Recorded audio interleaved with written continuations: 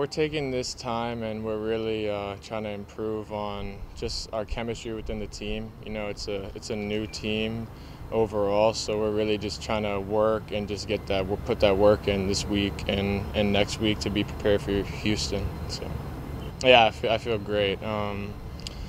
Fitness getting there, but yeah, I mean, I feel really good getting back out there, even training and stuff. You know, it's hard to be on the side and just watch training and stuff like that, watch the games, but to be able to like help the team and stuff, I feel a lot better, and hopefully these upcoming games I can do more and more and start producing too.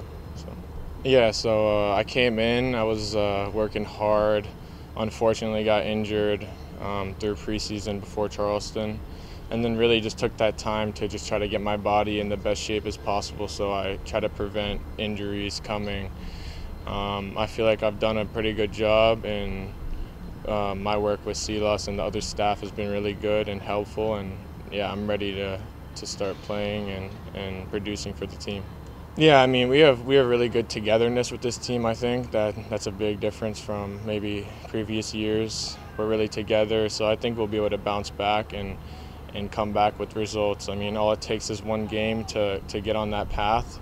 So we're all just focusing on getting ready for Houston and having a really good game and turning the season in our favor. Yeah, for sure.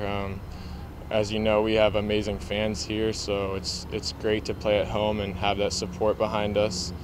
So yeah, we're looking forward to that. I always love playing at home at this stadium, and yeah, we want to get 6 points out of those 2 games. That's what we're looking to do. I would say I'm looking for just consistency.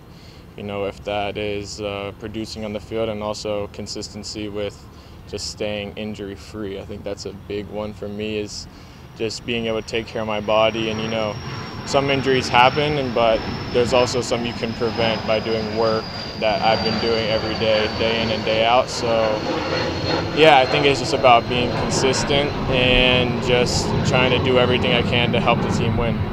Yeah, I think it's really good for development. You know, players get a chance to kind of get in that environment of a professional, and then they get to practice with the first team and get in that. So yeah, I think it's a great opportunity for young players to develop, and yeah, I think it's a great thing they're doing in the MLS too. So.